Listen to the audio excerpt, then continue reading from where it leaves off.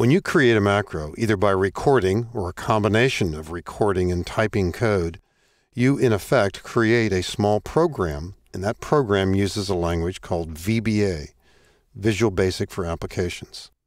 Every macro, no matter how long, involves using VBA. And the big question in a lot of people's minds is, well, what exactly is this VBA, and what do you really need to know about this programming language? And do you have to become a programmer to really become adept at using macros? The answer is no, but on the other hand, you should become somewhat familiar with the VBA environment. Now, in this worksheet called Mixed Names, there's some formulas in column B, and you can see by the results what's happening here. You don't need to understand the functions necessarily, but the function in B2 and in all the cells below it simply takes the data from column A and makes only the first letters of each word capitalized. It also trims out leading and trailing spaces. You see that happening in rows 5 and 7 and 8, 9 and so on. And similarly, there are formulas in column E. The one in column E is simply making all the letters uppercase. Real fast, quick look at that. And in column A, it's a restructuring of the part numbers by using a variety of Excel text functions together to clean up that data, convert it into something else. The main issue here, though, is the idea that when you are using formulas to clean up data, you often reach a stage where you say, in effect, I'd like to keep the results and throw away the formulas. In other words, let's have the ability to copy this elsewhere, move it elsewhere, and not have it anymore tied to the data in column A. And the standard way to do this manually would be to select the data, right-click and copy, and then right-click again on that same data, use Paste Special, and choose Values, and then click OK, and that will turn these into the results called copy-paste formulas.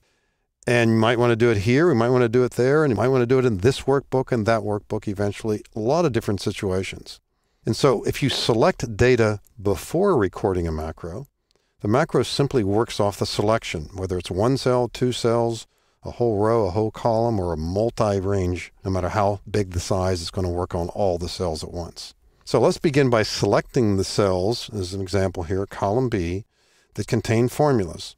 And we want to manually step through the process while recording and creating a macro that in the future will allow us to convert other formulas immediately into their values. In the lower left corner in the status bar, we're going to click the button for recording a new macro, and we'll call this Convert to Values. Keystroke shortcut here might be Control-Shift-C. Keystroke shortcuts are not required, but they're valuable and they're helpful and they're real handy too. We'll start in this workbook, even though long term we might eventually want to have this copied to a place where other workbooks could get to it as well. And again, the description, desirable and helpful. We don't always have the time to do it, but you'll find this valuable over time when you open other macros that others have created. It's helpful to see a nice description there as to what actually happens here. Convert formulas to values. Good enough for now.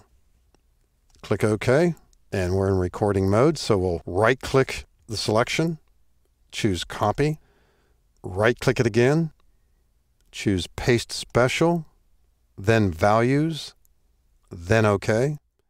And a minor point, but certainly you don't want to see those marquee lights around forever. Just press Escape. That's all part of the macro as well. And we're done. We're going to stop recording.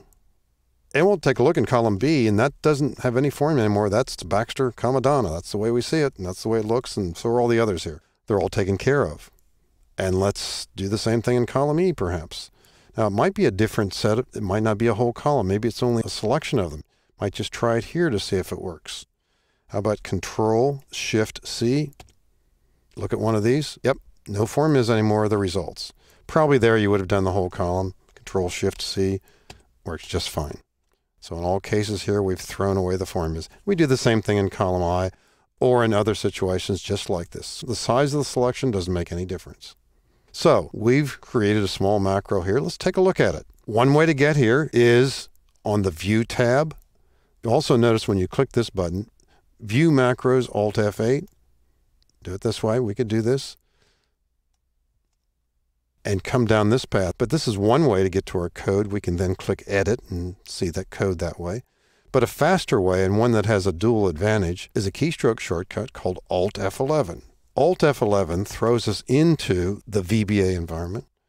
And when we get here, sometimes the macro we're looking at isn't the one we just created, But then we begin to look around a little bit. The two major portions of the screen, typically, when we come into VBA, are the code window, usually on the right side, and on the left side is something called VBA project, or the project window. And you'll notice here that the name of the current workbook, VBA, right here, is listed. All the sheets that are in it are listed. And then you'll see the word modules. Now, if you open a workbook and record a new macro, it's going to be placed into a new module. So the latest module here is Module 3. I'm about to double click it. There we are. And here's the macro that just got recorded. You remember the name, convert to values. There it is. And as we look at this, we see the actual code here. Again, you don't really need to understand every single line, but on the other hand, it's not a bad idea to at least begin to absorb a little bit of the meaning of this. We copy data, and that's how it gets translated into code. We did a paste special. The key term there was pasting the values, and that's what we see here. Other parts of this code are unnecessary. Eventually, you might want to get rid of them, but it doesn't hurt to leave them here. And you probably would never guess what this means unless you thought out what we did. This was what happened when we pressed escape to get rid of those so-called marquee lines. So here and there, some of this might strike you as a little bit strange. And we need to talk about a few more things regarding VBA, but don't be intimidated by it because there's not necessarily a lot you need to learn. It's a programming environment. It's easily accessible from any workbook. And anytime we press Alt F11, we will either enter this environment or leave it and go right back into Excel.